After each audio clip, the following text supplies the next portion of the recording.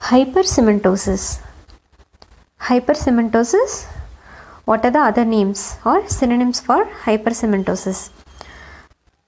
Exostosis of root and cementum hyperplasia. Exostosis of root and cementum hyperplasia are the other names for hypercementosis. So what is hypercementosis? So hypercementosis refers to the prominent thickening of the cementum. It may be localized or generalized. So usually cementum present at the root portion that covering the dentin. So the hypercementosis refers to there is a prominent thickening of the cementum called hypercementosis. What are the causes? First one is accelerated elongation of a root. So the accelerated elongation of the tooth, it occurs due to lack of antagonist, that is lack of tooth function. So it occurs due to inherent tendency of the periodontium to maintain normal width of the PDL. If cemental overgrowth is observed in root of the teeth for which antagonist of opposing arch is absent, it is called disuse hypertrophy. So there is a lack of tooth functioning and the opposite tooth or is absent. It produces disuse hypertrophy. It causes hypercementosis. The second cause is inflammation of the root. It occurs at some distance above the apex as the inflammatory reaction acts as a stimulation for the cementoblast. So the inflammatory reaction acts as a stimulation for the cementoblast. And the third one is tooth repair. Occlusal trauma. It results in mild root resorption and is then repaired by cementum formation. So occlusal trauma result hypercementosis, and root fracture is also repaired on occasion by the deposition of the cementum between the root fragments as well as in their periphery. So tooth repair, occlusal trauma and root fracture is repaired by cementum formation or deposition. So another cause are Paget's disease. So Paget's disease is a generalized skeletal disease characterized by excessive amount of cementum formation on the root of the teeth. So generalized, and by apparent disappearance of the lamina dura of the teeth. So here the Paget's disease, there is presence of hypercementosis and disappearance of lamina dura of the teeth. And other conditions of hypercementosis are hyperpituitarism, cleidocranial dysostosis, chronic inflammatory process, and chronic pulpal and periapical infections. These are the other conditions causing hypercementosis. Hyperpituitarism, cleidocranial dysostosis, chronic inflammatory process, and chronic pulpal and periapical infection. What are the clinical features of hypercementosis? First, age. It is most predominantly seen in adults. And what are the site? It is more commonly affect permanent teeth than the deciduous teeth, and premolars are more commonly affected and are often bilaterally affected and symmetrical in distribution. So premolars are commonly affected and mostly it is symmetrical in distribution. These are the important sites that hypercementosis occur. And what are the clinical presentation? First one is sign. So teeth are vital, is very very important. Teeth are vital, not sensitive to percussion, and there may be difficulty in extraction because the root end is bulgy, so difficulty in extraction. These are the signs for hypercementosis. And what are the symptoms?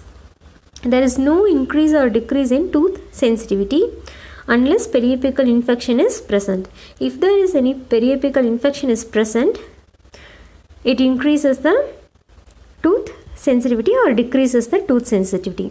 Otherwise, there is no symptoms. And what are the other features? In some cases, hypercementosis is so extensive that it causes fusion of the tooth, two or more teeth. So, it extends and fusion the two or more teeth.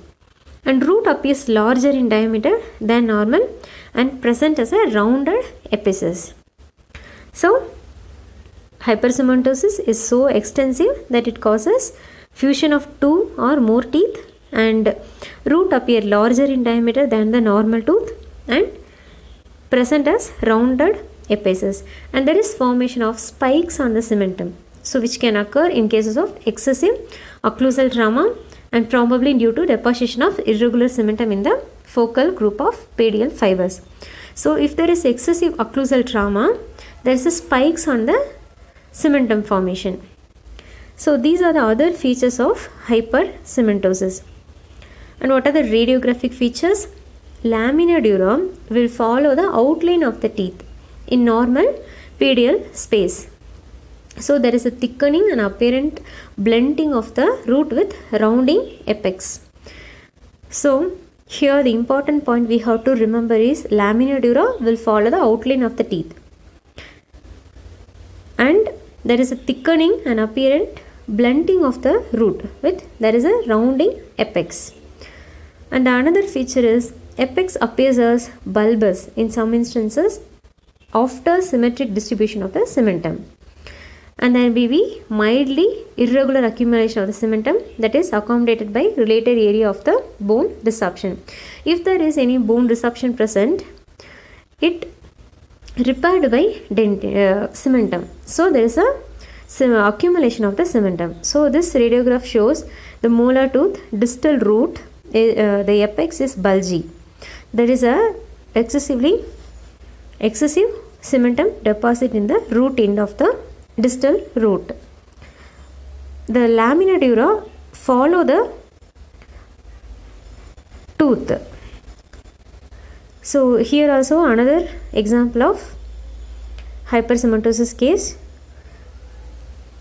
And the main point here is the lamina dura will follow the same pattern of the hypercementosis cases also. So what are the differential diagnoses for hypercementosis?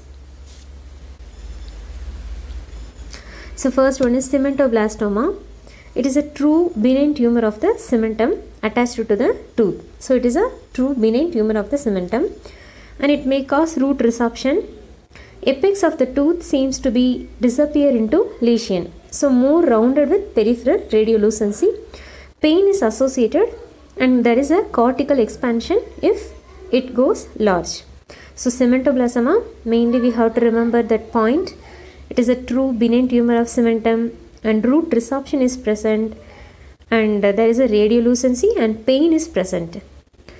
And the another differential diagnosis is dilacerated tooth root. The tooth root uniformly wide but bend like arc or at 90 degree. Small bend in the apical third of root may be most difficult to differentiate from hypercementosis. So pulp canal follows the bend of the root. If it is a dilacerated tooth root, there is a pulp canal follow the bend of the root. It is a differentiating feature. And the next one is mature periapical osseous dysplasia. It is a normal tooth root morphology. There is a uniform pedial space is not present and radiopacity is more irregular. So mature periapical osseous dysplasia, how will you differentiate from hypercementosis? There is not uniform pedial spaces present. And other differentiating features idiopathic osteosclerosis, anastosis and dense bone island. It may occur near the root apex and separated from the tooth by normal appearing pedial space. These are the idiopathic differential diagnosis.